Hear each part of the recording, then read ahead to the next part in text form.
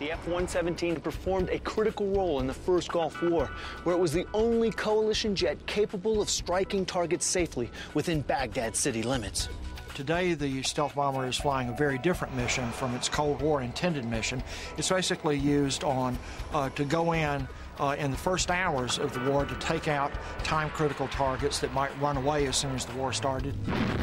Iraqi power stations, military headquarters, and communication centers were all destroyed by this astonishing aircraft. It conducted more than 1,200 sorties, dropping almost 2,000 tons of precision laser-guided bombs.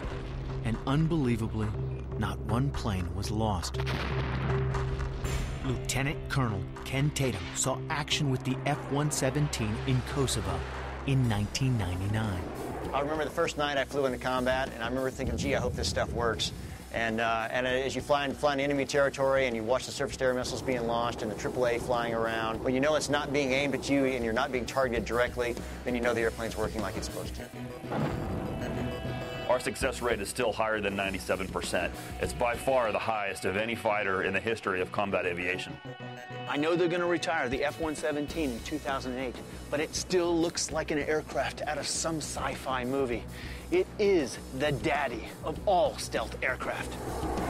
Its revolutionary technology has changed weapon design forever. I think the United States Air Force is well on its way to becoming an all-stealth Air Force. It's built into the F-22, the Joint Strike Fighter, the B-2 bomber. There's stealthy ships, there's stealthy helicopters. People have talked about stealthy spacecraft, and there are all kinds of stealthy things that have still not been revealed. But the F-117 started it.